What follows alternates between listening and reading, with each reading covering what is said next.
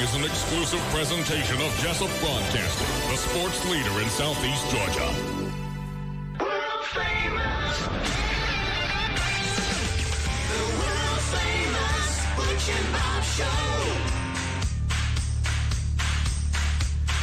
Big Dog Country Radio, WIFO 105.5 FM in Jessup. Good morning, world famous Butch and Bob Show. World famous Butch and Bob Show for this Tuesday morning, St. Patrick's Day, the 17th day of March. We got lots of guests on the world famous Butch and Bob Show this morning. Keep people updated on all the news that's happening. And world famous Butch and Bob Show brought to you by Nips Car Wash and Murphy's Builder Supply. And Bob, let's go ahead and get started with our guest. We got Senator Blake Tillery on the phone this morning with Tuesdays with Tillery. Yeah, Tuesdays with Tillery's the session's been shut down. So I guess the first question is, Blake, do we have any idea when the legislature's going back to session? No clue, Bob. As you know, you've already alluded to, Thursday we passed a joint resolution in the House and the Senate that gave the Lieutenant Governor and the Speaker the power to essentially postpone session, to set it aside for a second. They can also jointly reconvene us at any point in time. Where we are right now in the session, Thursday we made it through crossover day, and then we came in on Friday to really just gavel in, clean up what had happened Thursday night, and leave. So we've made it through 29 days now, 11 remaining if you have a full legislative session. The Constitution does not require us to have 40 days in session. It just says 40 days can be the maximum number of days. So we could adjourn literally tomorrow if we wanted to. We could adjourn with what we've already done. But for the fact that you've got one big looming issue out there, which is the state budget. Okay. We passed the amended budget. It runs through June 30 of 2020. It does not fund the government from July 1st until June 30 of 2021. So that's the only remaining issue that has to be solved. It's the only thing that's keeping us from adjourning sine die right now. Okay, so we have no date on when you're going back. No date, but I can promise you that it'll have to be before June 30th. Okay, so also the other news, Governor Brian Kemp ordered all the closure of all the public schools starting tomorrow. So every school state in Georgia has to shut down beginning tomorrow. So Wayne County already made that decision yesterday, shut down beginning today. But the governor's recommendation is Wednesday to the end of the month, and then he'll reassess at the end of the month. Is that correct? That is, and then he did that based upon powers that were given to him yesterday. So this gets a little bit confusing, and I hope your listeners can hold with me through this. While we're still in the current legislative session, there is a provision of the Georgia Code that allows the governor to call in a special session and requires it be done in special session. It can't be done in the current session for the purposes of declaring a public health state of emergency. After he declares that, the legislature has 2 days to come in and essentially ratify it. If they don't, then his state of emergency ceases to exist. That's what we did yesterday. So we came into session yesterday morning. I know you missed Mondays with Meeks because it's 8 o'clock. At 8 o'clock we convened yesterday morning. Why 8 o'clock? Well, because when they wrote that statute, they said in 2 days the legislature shall convene at 8 a.m. and ratify or terminate the state of emergency. It also said that we had to convene in a special session. So that's one of the reasons why a special session was called yesterday rather than just having day 30 and of the current legislative session. So it's kind of funny as you look back now. I'm sure when they wrote that statute when they did, which wasn't that long ago, no one thought about the fact that you might be in session at the time, and no one thought that setting it at 8 a.m. might be, they probably just wrote the time at the time and didn't think that everyone would have to be there at that specific time during a current session for the call of a special session. But that's exactly what happened. It says the state lawmakers voted to ratify a public health emergency that grants the governor sweeping new powers to suspend state laws and restrict travel. It doesn't say what the vote was. Was that a unanimous vote? I think it was unanimous in the Senate. I think it had one no vote in the House, but that one no vote was sort of expected. Are you feel good about that vote? I mean, do you have any worries that the governor could have with all this power suspension? What's your thoughts on that? A lot of people are asking, why would they give the governor that kind of power? Yeah, I think any time that you the state or the government as a whole has more power than then we're always naturally suspicious. But I do also think, one, I trust this governor, and that makes the decision a little bit easier. The second is we really are as we watch what's happening around the world, we're at a crisis situation. It's a point that you have to have, at some point in time, you have to have someone who's leading the charge, and there can't be 237 people leading the charge, that being 180 people in the House, 56 people in the Senate, and the governor. So we gave him the power to do what he needs to do for the purpose of trying to quarantine this flu epidemic. You're seeing, like I am, and I know our listeners are, the folks, that what's happening in Europe, what's already happened in China. There's no way to stop the spread of COVID-19 from reaching the United States shores. That cat's out of the bag, so to speak. But there are ways that our epidemiologists and the public health folks have showed that we can try to, what they say, flatten the curve. In other words, not let that spike get so high. What you will see, though, if you look at graphs, is when you flatten that curve, you actually draw out the virus. Plus, people get infected, but it draws out over a longer period of time. And some of those things that we're seeing now is that could draw into May and potentially the early parts of June. There's one thing that we do have in our favor, and it's that warmer weather seems to slow the spread of this virus, really kill it on surfaces.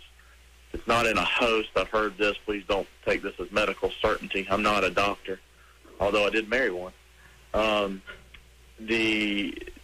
The disease cannot, or the virus cannot live on surfaces that are more than 85 degrees. So if it's not in a host, a person, an animal, etc., something that's hosting it, the virus, 85 degrees on the surface seems to be its killing point. So that bodes well for us as the weather warms.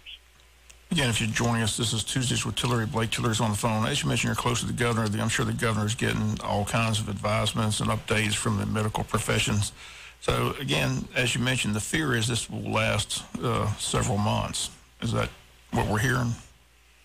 I think we're probably going to be past the 2-week point, but I think the governor's being very prudent in trying to take smaller steps. You don't want to make anything bigger than it ends up being, but I do expect at the end of that 2-week point, if our epidemiologists, if the public health folks are right, that we might be continuing that a little bit longer. Okay. Anything else we need to know? Like I said, that pretty much brings us up to date with where you are, because like I said, the session's closed down. The governor's got the authority to do what he feels is necessary. What about I hear this word restrict travel. What's the sentiment there? What kind of travel is he going to restrict? Yeah, the governor has the power to do that during a state of emergency. I haven't heard that hint of him doing that yet. He obviously has that power to do so. You've seen governors in certain states close down different types of restaurants, bars, etc. One of the things the governor said yesterday morning is that, if we close those down, does he think that folks will congregate elsewhere? And they probably would. Yesterday morning, that didn't seem to be something that he wanted to do, but honestly, Bob, this thing's changing hourly. So could that happen? I'm certain that it could. He obviously has that power. The one thing that I would want to remind folks is that, during unprecedented times, you'll hear a lot of rumors. My encouragement right now would just to try to separate the facts from the fiction, and pay attention to facts. So there's no reason to be hysterical if we're paying attention to facts over fiction. Okay, Blake, again, we appreciate you calling in. Again, so are you back home now with the session closed? Yeah, I'm here. I'm actually sitting in my law office in Vidalia right now. We're going to do a closing this morning, or personally, we're going to do something a little bit different. The buyers and the closers will be in a separate room. I'll be obviously using Purell in between. But I encourage our listeners, we know the two best things that we can do is avoid crowds and try to wash your hands, which sounds like such a simple thing. But particularly if you're over 60, trying to avoid groups of more than, the CDC said 50, and now we heard the president last night say more than 10. Okay, Blake. Yeah, appreciate you being here. Well, I guess we'll talk to you next Tuesday. Yes, sir. Talk to you soon. Thanks. All right, thanks for calling in, Blake. Big Dog Country Radio, WIFO, 105.5 FM in Jessup, and Senator Blake Tillery here on Tuesdays with Tillery. We've got lots of guests on the world-famous Butch and Bob Show this morning. We've got some folks out there in the green room that's going to talk about the census. Wonder if they're going to still do that with all this going on. We got Dr. Jay Brinson in here right now to talk about the schools. And so, Bob, we got Jay Brinson in the studio with us right now to talk about what's going on with the Wayne County schools. Let's get started. Yeah, well, the board met yesterday. As we mentioned, they had decided to close schools until the end of spring break, which the spring break week is April 6th to the 10th. So, as I understand it, Jay, from the board meeting yesterday, nothing's going to take place at the schools between now and then. Is that correct? That's correct. Everything's shut down. You know, we'll have some, some essential folks to kind of keep the system running, still paying the bills, and of course, our awesome nutrition staff jumped into action really last week planning, and we're going to begin serving meals today, actually, and we're going to do that 2 days a week. They're going to serve multiple meals at one time. A lot of it will be non-perishable. Got information there from Randy. Non-perishable items that they can carry with them. And like you said earlier, it is going to be a drive-through pickup type service. Folks just stay right there in your car or walk up, and you'll be given more or less a big bag of goodies that will get you through for the next couple of days. And we're opening a lot of sites, but I will mention now, if these sites are not viable and we don't have a lot of folks, there is a chance we may shut them down and move some of our personnel. We're trying to keep the personnel down to a minimum, of course. Just we want to keep them safe. But like you said, the locations are Wayne County High School, Arthur Puckett Middle School, Arthur Williams Middle School, James E. Bacon Elementary, Odom Elementary, Scriven Elementary, Ross Smith Elementary, Jessup Elementary. So that is all 8 schools, plus Turning Point Worship Center, Wayne County Board of Education at 710 Pine Street, the Boys and Girls Club, and World Class Karate. And we appreciate all of our community partners willing to, they're calling, wanting to help in any way possible. And that's what it takes in a time like this. Like it's unprecedented, uncharted waters, so we got to make sure we get those meals out. So we'll continue that for the foreseeable future, again, on Tuesdays and Thursdays only. And the big question that was asked yesterday, will teachers still get paid? Yes, and the answer is yes, right? Yes, we're not, we're trying to protect our employees, and then they're still going to be doing some work. Like I said, our teachers, we've asked them to begin planning a distance learning opportunities for students. I guess we're all going to be homeschooled here for a little bit, it appears. So we're getting that ready, and there's a lot of different virtual platforms that we can use and communicate with students, and so teachers will be working on that. We thought we were going to have this week to kind of plan that, so we didn't. So we're kind of in the planning stages, and we'll enact that basically after spring break. Question I was thinking about, when you miss days due to weather, like snow days or hurricane, things like that, you have to make these days up. So I see where a lot of states are waiving that. I haven't seen the state of Georgia waive that yet. So what is the game plan? I mean, isn't it a law that kids have to go a certain amount of days? Actually, no. If you remember back, the state of Georgia has waived that. They waived that back when schools had the opportunity to either be charter systems, charter schools, or strategic waiver systems, which is what we are, strategic waiver school systems. So that was included in our waivers. But in a time like this, extending the school year is certainly a possibility and would certainly be appropriate, but there's a lot of the logistics that go into that as well. So that's certainly an option. We've not taken that off the table. So that's certainly a possibility, and that's one reason why I'm not concerned about instruction starting today, with children. We want to make it meaningful. We don't want to just send home crossword puzzles and, coloring books and that sort of thing. We want to make it. We want to make it fun to me there. Yeah, I understand, but these.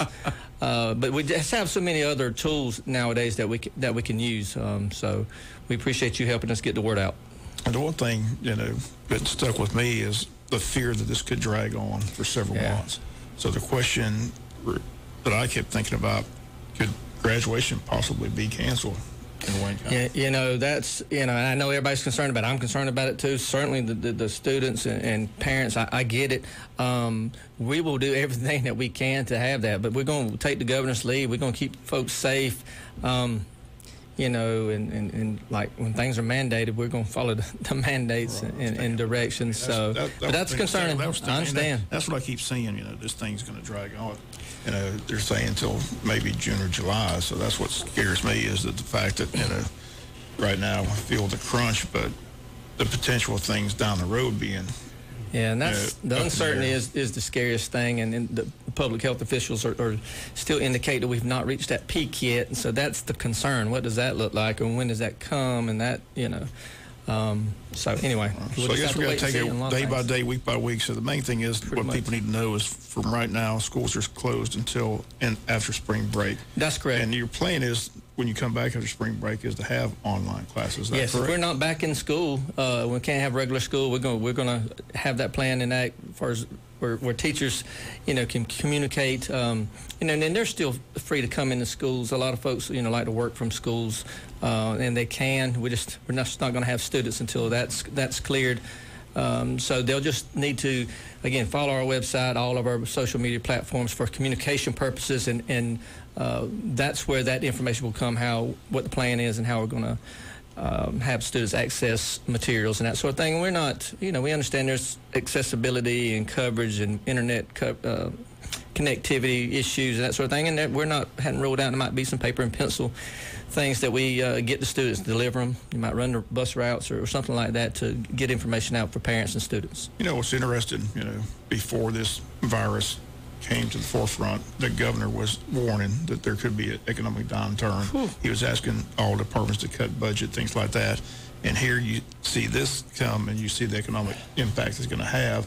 And you mentioned it yesterday. So yeah, the state's funding is going to be limited. So I guess projects like renovation of James E. Bacon, new track, all that's put on hold at the time being, right? Well, it's definitely concerning. We're still moving forward because we hadn't really pressed the button to move forward yet. We're still in the planning and designing for James E. Bacon, the track. We're still hunting a permit and those types of things. But that's something to be considered. I'm very concerned. I'm very concerned economically, the impact it's going to have on the state. And education is a big part of it, but in the grand scheme, it's a small part of it when you start thinking about shutting down travel, people losing jobs.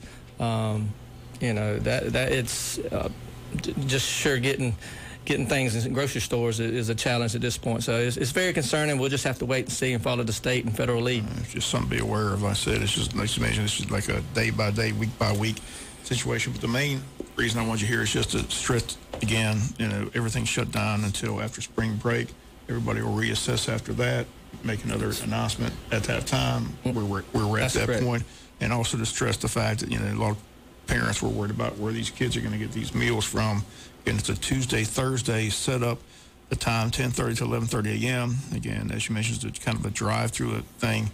It's available for children 0 to 18 years of age, people with special needs. It's free of charge. Meals for multiple days. Again, as you mentioned, they'll have a big bag, so this will hopefully carry them through the days, not just one day. That's correct. Yeah, right. They're going to get like multiple meals at that, each time. And you're correct. No, the only other thing I would say is, I feel like, especially Wayne Memorial Hospital, they've done a great job kind of encapsulating what you should do.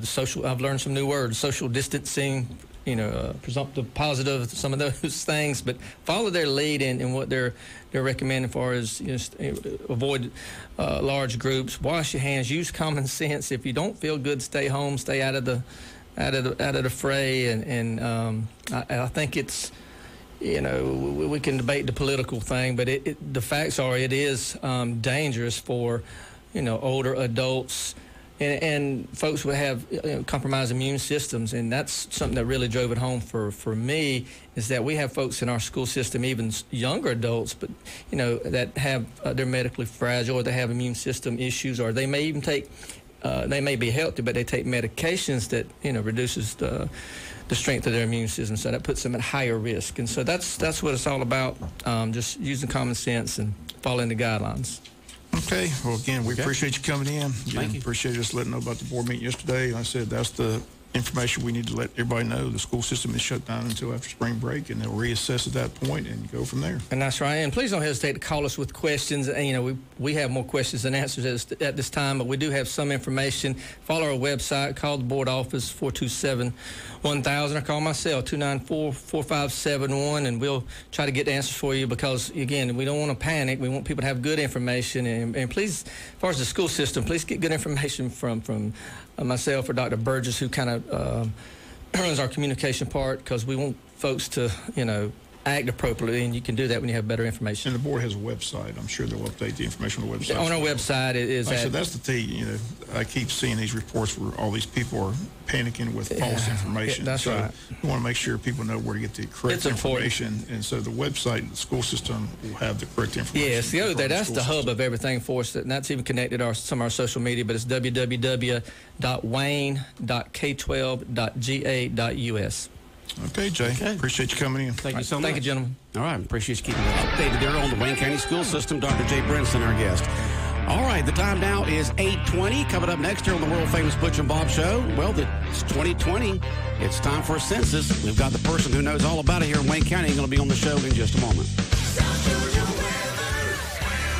Here's your WIFO forecast. Good morning. Areas of fog reducing visibility. Slight chance of showers early. Then a 30% chance of afternoon showers. Slight chance of thunderstorms. Highs upper 70s. Mostly cloudy. Fog late. Lows 60s for tonight. Areas of fog first thing tomorrow. Then partly sunny. 30% chance of showers. Highs low 80s. Thursday mostly sunny. Highs in the mid 80s. Georgia meteorologist John Weatherby in the GNN Weather Center. Hi, my name is Emily, and I'm 8 years old. I spend each day wondering if I have food in my tummy or if my parents leave and come home. A lot of times when they do, they are so drunk they don't even notice that I'm there. My stepdad gets really angry and takes it out on my mom. My sister and I hide in our closet until it's over. Sometimes he hits us really hard.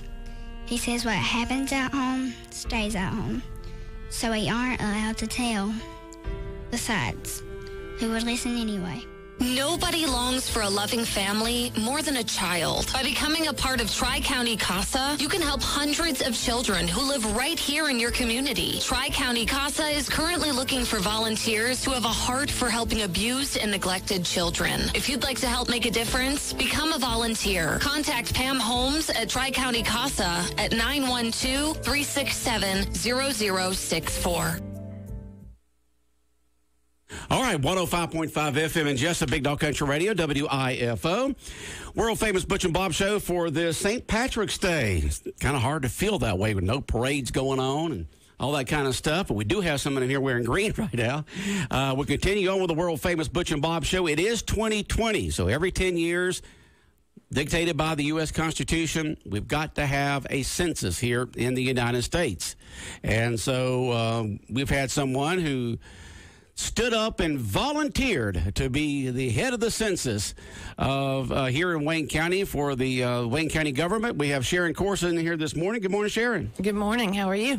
I'm doing good. Yeah, you got your green on this morning. Got my green on. Good. All right. So Sharon Corson, of course, she works with the Emergency Management Agency here in Wayne County, and she got selected to head up the census drive here in Wayne County from a local level. So, Sharon, tell us what's going on. All right. Well, everybody should have gotten some mailers this week. They started I got sending mine. them. You did? Good. Yeah, I did. All right.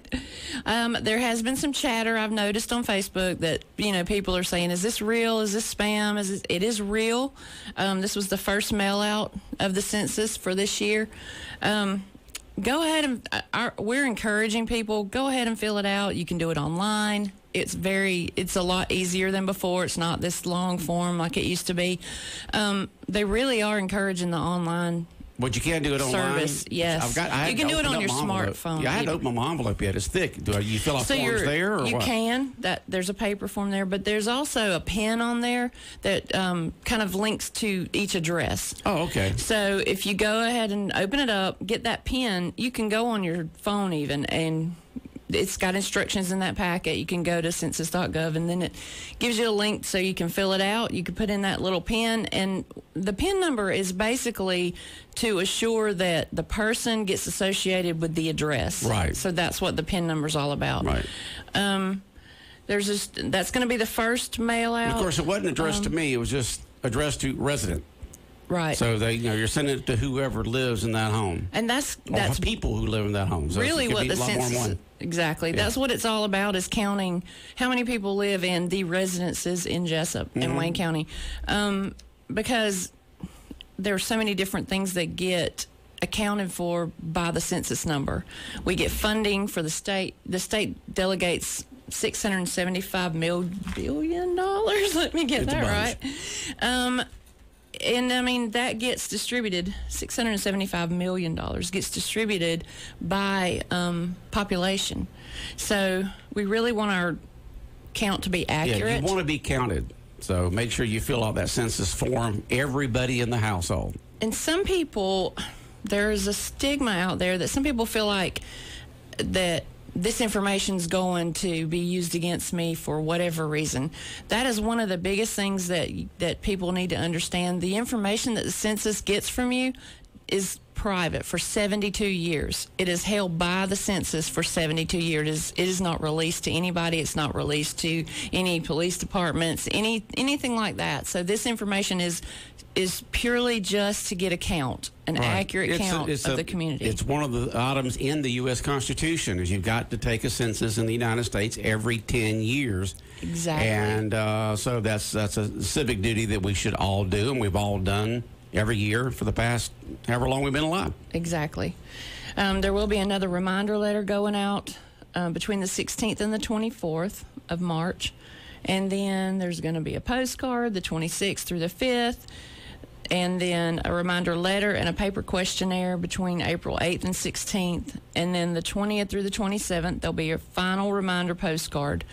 So the date that you count is April 1st. That is Census Day. Mm-hmm. And that just simply means whoever is in the house on April 1st.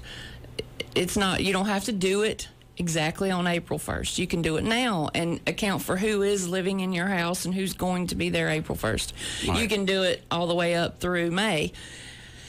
Now, in May is when if they've sent all these things and you haven't responded at all, that's when people will start knocking on your door. Knocking on the doors. That's when you have your census workers go out in May for people who have not filled out the census form. And that is the plan. Have I gotten any official word from the Census Bureau because of the coronavirus? No. Okay. I don't know if that's going to change, but okay. As of now, that's the plan. But really, it's the most simple if you just go online and fill it out. Okay. However, if you don't want to go online and fill it out, this is Debbie Turner. She's here from the library system, and she's going to tell you how their system is set up for people that need a computer to use, that can go in and set it and use the system they have set up in the library. All right, good morning. Good morning. Welcome to the Butch and Bob Show. So tell us how people y'all can assist people with the census. Well, the library got a grant, so we got 4 additional computers that are designated strictly for the census. It allows them to sit down, move the mouse, and you're right there on the census page. It takes less than 5 minutes if you're computer savvy to get the census done. We are there to help them if they have any problems understanding questions. We are unable to fill it out for them. So if there is an issue, whether someone has a sight issue or a learning disability, it is important that they bring someone they trust that can help them with that, because we are not allowed to do that. Okay. Unfortunately, right now, as of 5 o'clock yesterday, the library is closed. We are trying to meet the needs of our patrons so that we can get them books for our homeschoolers and such. So we are having a pickup service between the hours of 12 and 1 and 5 and 6 to pick up hold materials. But the census is kind of on hold for us because keeping the inside of the library right now, we're working, we're cleaning everything, making sure everything is sanitized before we open up again. Okay. All right, so you will be able to assist in the future, but right now you're not going to be able to at the library. But in the future, when the library reopens, then folks can go there if they need a computer to fill out their census form. Correct. But you don't have to have a computer, right, Sharon? You can do it the old-fashioned way by paper, right? You can do it by paper. It's right there in your big envelope that I got. Right, and everybody you can do else it by got. paper, and also there is a call-in number this year that you can call into. So that number is 1-800 923-8282. Okay, 1-800 what now? 923-8282. 282. And what would people call that for? You can actually call into the Census Bureau, and they will ask you the questions. You can, if you have that code, you can call in and do it by phone. So if there's somebody that's some people don't like computers, aren't computer savvy, don't want to touch a computer or a phone or a smartphone. So you can call in and you can just do it by question. Okay, somebody wanted to know what the website of the fill out the census. That will be in your envelope when you get it. So when you get that envelope, which everybody should get in the mail, delivered to your home or apartment or wherever, inside that envelope is the web address, and it's got your PIN number. It doesn't do any good to fill out that website unless you have that PIN number that's personal inside your envelope. You won't be, it doesn't matter. But you can go to 2020census.gov. Yeah, you can go there, but you got to have that PIN number that's in your envelope, it is right? suggested to have the PIN number. I think there is an option that you can do it without the PIN. What keeps people from doing all? I mean, I could sit there and say I have, 8 people living in my home. How do you keep fraud from doing this? There's no way of saying, okay, I could sit there and say I live there alone, or I live there with 8 other people, and just make up fictitious names and histories and all that kind of stuff. How is that done to keep it accurate? Well, I know that one of the representatives told us in the last meeting we had that after everything is done, they spend probably the next 5 to 6 months going through names. They try to make sure there's no duplications of names. But I'm talking about false names. People just, well, I'm just wondering how they check the accuracy of it, is my concern. Well, I would think by Social Security numbers. Social Security numbers. Okay, so they take a look at the names and the address, and they match it up with Social Security numbers. That would make sense. Right, and so it's just eliminating if that number's popping up on 2 different addresses. Then it's going to go on one or the other. Well, with the information that they all put on computers, I guarantee you there would be red flags everywhere with Social Securities or duplication of. There's tons of the same names out there. But I'm sure they've got ways of doing that to make sure that the names are accurate. Right, but it's only the Census Bureau that'll be checking this information. Yeah, only the Census Bureau. That's one thing that I can't reiterate enough is that it's probably a federal crime to falsely fill out a census form, I imagine. I would think. But I'm not sure. But I don't know. I don't know either. I'm not going there. I'm not going there either. But I'm just saying the fact that, it's a shame that you have to think that way, but so many people try to pull things over on people that you got to be careful on that. But the main thing is everybody, and I know I did, receive my census packet. It's a big envelope, thick. I haven't opened it up yet.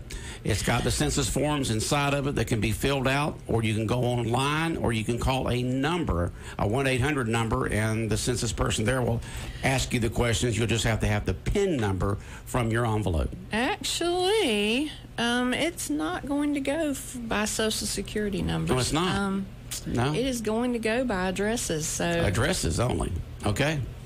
I think they're hoping the best case scenario is where the person in the household that's filling it out is honest, to the best of their ability to let them know how many.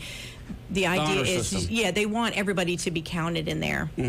Instead of saying I'm living in a house with, 2 bedrooms and I've got 8 people living in there. They want that to be what they put on there, not make it look like it's supposed to. Right. And a lot of children get left off, so children need to be counted also. And here's a scenario that they gave us. If someone, remember the woman was, if someone's pregnant and the baby is born April 1st, it counts. If the baby is not born by April 1st, you can't count that baby in this census. So April 2nd, don't count it. But anytime before April 1st, that baby counts. So it's kind of like taxes, or marriage. Whatever you are on December 31st is what you were for that year. So, April 1st is April 1st, you can you don't count it. Or you do count it. Which one is it? Do you do or you don't? Up through April 1st, you count it. Okay. If the baby's born after April 1st, you don't. Oh, okay, because April 1st is Census Day. That's the cutoff day there, just like December 31st is on taxes or marriages or divorces. Exactly. Right? You fill out your taxes later, but that's the date that everything counts April 1st. So exactly.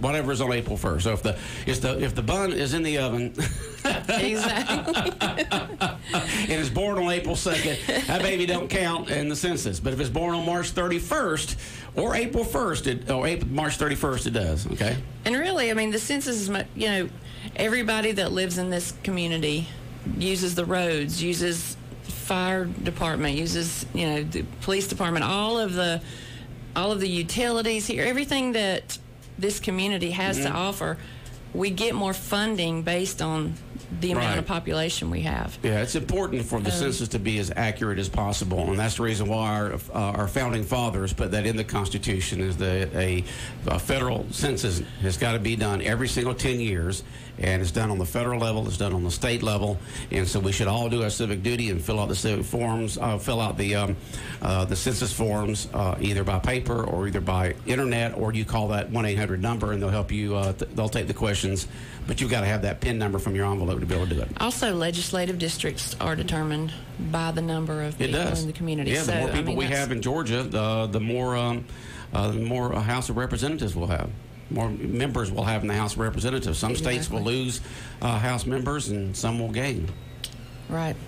Very important to fill it out. It is. It's very important. We need the 2020 census begins.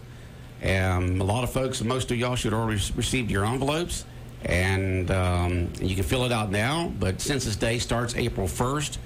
And just you'll get all kinds of reminders. And by the end of May, somewhere along in there, if you hadn't filled it out, and census workers will be coming knocking on your door, help coronavirus permitting. Yeah. I think the funniest question I got asked was, what is the number we have to get to be able to get a Chick-fil-A? I don't know what that number is, but yeah, there's a certain number that you can't get certain restaurants in a community until you get to that number. So that's one of the questions I got asked. What is that number that we need to get to in our population to get a Chick-fil-A? I got 35 people in my house. I can do a Chick-fil-A. Oh man. Sharon Corson in here with the Wayne. Well, she was with the EMA of Wayne County, but she's been selected to head up the census here in Wayne County. And you'll be back again on April 1st. Is that right? What date we have you set up for? Or either the 31st. I think 31st. One of those 2 days we have you coming in right before Census Day to once again remind folks, you've got your census. Don't throw it in file 13. Keep it out there. Go ahead and get it over with. And just go ahead and do it and get it over with. Everybody's got time now. Yeah, you got time now. You got time now to fill out the form, or go on the internet and fill it out, or call that 1-800 number, and they'll help you. They'll take the information from you. Exactly. I did want to mention that we met with Wayne Memorial yesterday. Okay, so we're through talking about the census right now. We're moving on to another subject with Sharon Corson. Go ahead, Sharon. Just want to throw this out there. And some of the things that they wanted to convey was really one of the most important things you can do right now is wash your hands. Constantly wash your hands and keep them clean. And they're urging people to call their physician's office before coming in. If it's a well visit, if you may want to reschedule it, or if you think that you may have, if you're running fever and you're showing signs, just call the office and, have a talk with them before you actually show up there. Okay. And I mean, we talked about if you are in that, higher range in the elderly category that's more susceptible to this virus, if you can have somebody go to the grocery store for you, or, do your shopping, do things that need to be done, if they can go out for you and keep, the biggest thing is stay home as much as you can. Stay away from people. Remember the 6-foot rule. That's a good rule to have. Just healthy hygiene is so important right now. Yeah. And just staying out of large groups. Well, it ought to cut down on the regular flu. We already have about 36,000 deaths in America every year from just regular flu strains. And luckily we hadn't gotten to that point yet with the coronavirus, and hopefully it won't get there, but if we all just be diligent and do that. But I do encourage people to Google 2009 pandemic. 2009 pandemic, we had a major one back then that killed up to 500,000 people worldwide and millions of people here in America. Up to 500,000 it killed, up to 500,000 with millions infected. The 2009 pandemic, as one is known as a swine flu. Actually have somebody here at the radio station who got the swine flu back then. Or you can Google H1N1 pandemic, and up to 500,000 people got, there was millions infected, up to 500,000 people worldwide died from that H1N1 from April 2009 to April 2010. Wow. We didn't have the panic we do now, even though there was millions and millions of people infected, and up to 500,000 people died from it. So you can see how this pandemic is mirroring the one back then, because it started in April. The president at that time, Obama, really didn't get serious about it until November. That's when he declared a national medical emergency. There was not enough test kits. There was no vaccine. We were in short supply of all kinds of medical supplies. And so it took quite a while to get this in line. But it affected a lot of people, not only in the United States, but around the world. Mm. And but this time, a lot more precautions being taken. I did post a link on the Wayne County Public Safety page that you can look at. It's a DPH, Department of Public Health page, and it will show you the daily status report of cases in Georgia. So for people that are just kind of wanting information, wanting to see where we're at, it shows you by county where cases are. Okay. So it's kind of interesting, but it's on the Wayne County Public Safety page. All righty. Well, Sharon, good luck with the census. You. And hopefully you'll get the library open before long. Go ahead, Sharon. We do have a census page. It's just Wayne Census. Wayne Census. Mm-hmm. It's a Facebook page. Oh, Facebook. Wayne Census. So there's information also there and links that you can use. All right. Fill out those census forms and get counting. All right, Sharon. Thank you. Have a great day. All right. 105.5 FM in Jessup, Big Dog Country Radio, WIFO, the world-famous Butch and Bob Show, brought to you by Nips Car Wash, located on Highway 301 South, just past McDonald's on the left-hand side, and also brought to you by Murphy Builder Supply, where the builders buy, located on Northeast Broad Street in downtown Jessup. The world-famous Butch and Bob Show.